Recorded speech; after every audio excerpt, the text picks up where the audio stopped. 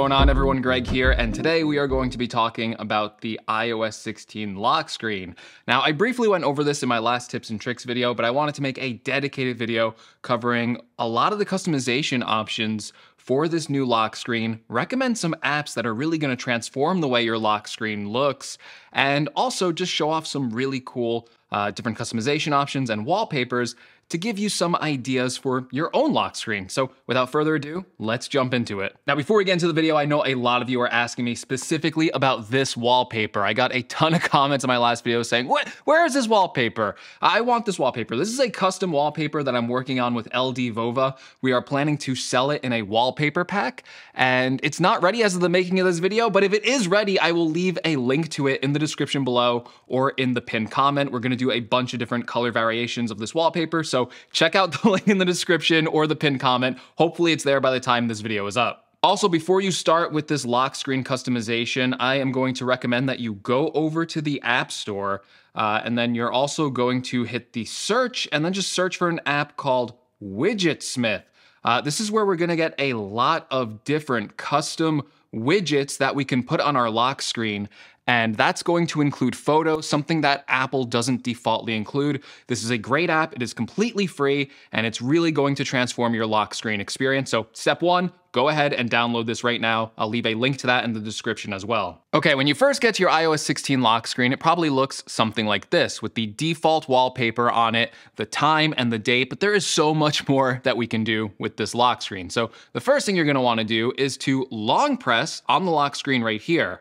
That is going to reveal all the different things that we can do with our collections. I have a lot of lock screens set up, as you can see, so if we swipe through to them, we can start to see some of the different lock screens I've set up, but we're gonna start fresh. So the first thing you're gonna wanna do is you're gonna wanna hit this blue plus button or swipe over to the right over here, and we're gonna make our first lock screen. Now, obviously you can see that there is a bunch of recommended wallpapers by default. You don't have to buy the wallpaper pack we're selling today. You don't have to download anything else. There is a bunch of beautifully crafted wallpapers that Apple includes here. And also, people just like to use photos from their collection as well, if they got pets, if they got kids. So that is obviously going to be a very popular lock screen too. And you even have options for photo shuffle. If you want to dynamically change the wallpaper throughout the day, shuffle your photos, you can choose that as well. And then there's even custom lock screens that are really, really neat. You have weather and astronomy, which I really like. You have emoji ones that you can set where you can actually pick different emoji to represent your lock screen. And then of course you have the collections and the color sets that you can just all do on your own. You don't have to download any other wallpapers to do these. These are all defaultly baked into iOS 16. But let's start really basic. Let's go ahead and pick what the recommended was. So let's go ahead over here and let's pick on the collections for this one. This is basically the default lock screen wallpaper for iOS 16. Now, you know, this looks a little bit plain. We want to customize it. So right off the bat, you do get this nice little effect here where the time's kind of hidden behind this little detail over here, and it creates a cool visual depth effect. But I prefer to have widgets on the screen because I find them super helpful. So let's go ahead and add our first widget. So tap here to add widgets. Now you're gonna see a bunch of default ones right off the bat. Weather, activity, reminders. Now obviously we're not gonna go into exact detail on every single available widget that is here, but let's go ahead and run through some examples that you could do pretty quickly. So let's say I want my activity rings. I definitely want that. I want to see how many calories I burned throughout the day. I just need the ring. I don't need the exact detailed numbers. We can put that there. And let's see, I also like to have the weather. So let's go ahead and add weather too. There's a lot of different options for weather. Personally, I like to know if it's going to rain. So I like to have the precipitation for if there's any rain for today. And you know what? I also like to have the temperature too. I don't want to be left out on that. So that's two different weather widgets. And you know what? I use things a lot. So maybe I want to see if I want to add a quick to do. Now, this is the full set of widgets that you can currently add in iOS 16, which is 4, or you can add 2 full-size widgets. So let's go ahead and remove some of these. So we can go ahead and see what a full-size widget looks like. we have some default ones picked here, but let's go ahead into the battery section just so you can see. That is the small standard widget, and that is the widget that will actually take up 2 spaces. So here you can kind of see a mix of the widgets that we have here with 2 of the small ones and then 1 of the bigger size widgets. And you can kind of get an idea of how these look on your lock screen. Now let's go ahead and just add this as the default wallpaper. Now, as you add this to your wallpaper collections, you can see there's another thing that comes up. This is if you want to set this as a wallpaper pair, which will give you the same lock screen and then also the same wallpaper on your iOS home screen. So it will just put both as the same. There's no difference between them.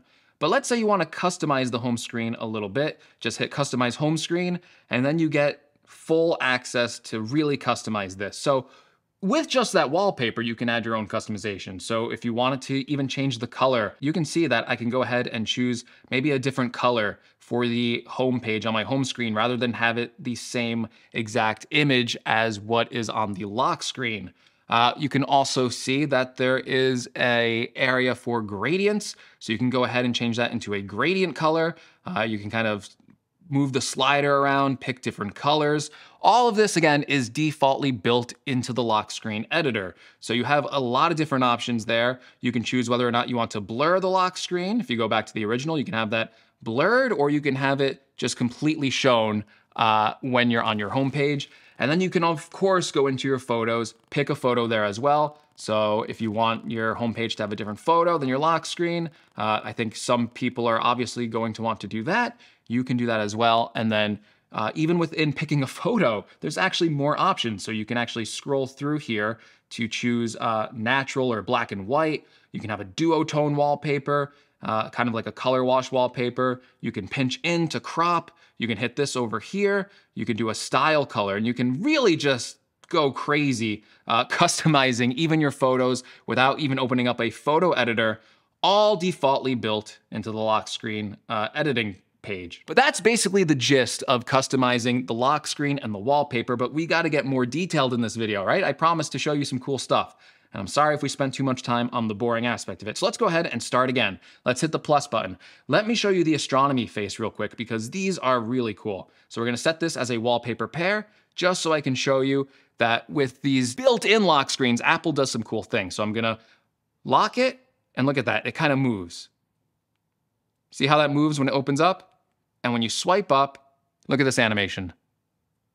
That is such a cool animation. Let's do that one more time. So you go into the lock screen, you can see all your details here. You swipe up, it does that really neat animation. And this time we're gonna add the weather wallpaper. This one is really cool. I think a lot of people are gonna use this one because it gives you your conditions throughout the day. So you can actually see what the current condition is outside. Right now, it's pretty sunny outside, very few clouds in the sky, so you can see it's very blue. If it was raining though, you would actually see a raining effect on your lock screen. You would know instantly when you picked up your phone that it is raining. So this is a really cool lock screen to go with as well. And again, you know, I don't want to belabor the point too much, but there's a lot of different customization. Let's do emoji. I think that's also going to be pretty popular. So here you can see it kind of picks emojis by default, but you can go ahead and edit that. So tap on this emoji button in the bottom left corner. Let's go ahead and delete all these. And then look at this. We can go ahead and add our own emojis. We can just do like some faces like this. We can put that cat there, a tooth, why not? Let's see, we got some, you know what, vampire, why not? So we got all these different emojis and it arranges them into a grid. But you can also kind of like style this grid as well. So as you swipe, you can go from a small grid to a medium grid, a large grid. You could do it in rings. You could do it spiral, which is a pretty cool effect. And you can even go in and edit that further to the background. Again, you can change these colors. So you can make that brighter or lighter, depending on how you want the slider. If you really want to go change your color, tap this in the top left, and you can go into the grid over here, which looks really cool. And you can kind of like pick out all these different colors. You can go into spectrum, kind of pick out even more here, get even more colors available to you. And you can even go right into the sliders, pick the exact hex color for these lock screens, and that is just kind of insane. So a lot of customization defaultly in the iOS 16 lock screen. Now I should also show you this. If you have a photo that you took in portrait mode, you can actually have a really cool depth effect on your lock screen. You can actually turn this off too if you want to hit this bottom right over here. You can toggle the depth effect off, but let's turn that on so we can show you. Now, if you add widgets, it is gonna disable this, so you kind of have to have a pretty basic home screen, but when you hit done, you can see that the time goes behind my head here, and it just creates this really interesting looking visual effect. Again, the default wallpaper also has this effect, but I think a lot of people are probably going to use this mostly on photos. I should also mention you can actually change the font and color on the time as well. So if you press the time, you have all these different font choices over here. So you can select which kind of font you want.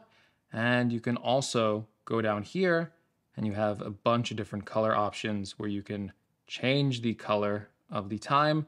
And again, if you tap into here, you can change pretty much the time to any color you want with these hex values, or if you want to just drag it over on the spectrum, or again, if you want something very simple, just go to this color grid and you have a lot of different choices for the time lock screen as well. Also, by the way, we've been making quite a few of these custom lock screens and wallpaper, so hey, if you ever want to get rid of them, just swipe up, you'll see a red trash can icon, hit that, and then hit delete this wallpaper. All right, remember towards the beginning of the video when I said you need to download an app called Widgetsmith? Well, we're gonna utilize that right now to really make your custom lock screen stand out.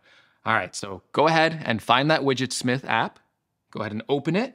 Now, by default, you can actually customize the widgets on the home screen, which is really cool. But again, we're talking about the lock screen here. So go ahead and toggle this over here on lock screen. And look at this, we're gonna actually be able to make our own custom widgets for the lock screen. I'm telling you, if you download this app, your lock screen's really gonna stand out. People are gonna be like, how did you do that? How did you put a photo on your lock screen? How did you do all these different things? How did you put text on your lock screen? It's really cool. So basically there's a bunch of different options over here. So let's go ahead with a text widget, right? So you can go ahead and just hit add text widget, and you're gonna see all these different options over here. You can have symbols, you can have custom text, time and location. You can do like different time ones too. So you can put like 25 to 2. You have a countdown, hourglass. There's so many different things to go through. I really can't go through them all, but you can see there's a lot more than Apple gives you. But you can also put like custom text as well. But let's go ahead and enter our custom text now. So you see widget, now hit text, and then you can just type whatever. So we can go, we'll just put my name, Greg's Gadgets. Now it's the Greg's Gadgets widget, so we'll save that. Let's go ahead and make some more before we go back to the lock screen. So I think a popular one is probably gonna be the circular or these rectangular widgets because you can add photos to them. So let's add a circular widget. And let's go and pick a photo. It's already defaultly picked a photo. So we can go over here to theme as well. You can do a standard, a solid. We'll just do none for now. But let's go over to photo and we could choose from our photo. Got a photo of Goku here that I picked. So we're gonna do that. This time I'll be adding my beautiful self to the widget. And again, you could do the zoom to the face. So look at that, it zooms right on my face. You can isolate the person so it kind of just crops it out. Let's try that. Let's try cropping that out and see how that looks. So hit save. All right, let's try a rectangular widget. So go ahead and hit the rectangular widget. Obviously we have the photo again. Let's go ahead and hit photo. For this one, I'm gonna select my dog because he looks cute. So we're gonna take that one. We're gonna save that. Let's see, besides photo widgets, what we can add with our rectangular widget. So obviously we could do the custom text like we did before. You could do blank, you could do time and location plain. You can have a countdown, which is pretty interesting. All these dates, you can have the month. I actually like that a lot for the calendar. Temperature, of course. Just a lot of different customization here in this Widgetsmith app. You can really take your time to tune these lock screens to your own personal preference. And what you guys do with this with a lot of dedicated time, it's gonna look really nice. All right, now let me show you how to add the widgets we just made in Widgetsmith to your lock screen. So we're gonna go back to our lock screen. Again, we're gonna long press on the lock screen to recustomize it. We're gonna hit customize. And then all you have to do is go back to where we're gonna add these widgets. So hit the add widget. Now you're gonna see all these options pop up. Just scroll down to the bottom and there will be Widgetsmith. Tap that. Now, at first you're gonna go, where's all my widgets, right? I just made them. So there's the circle and the rectangular widgets. And to change them, all you have to do is add them. Then once you add them, just tap it. And you'll see all the options we did. Now we didn't name our widgets. We probably should have done that. But look, circular 1, circular 2, circular 3, they're all here. So let's hit circular 2.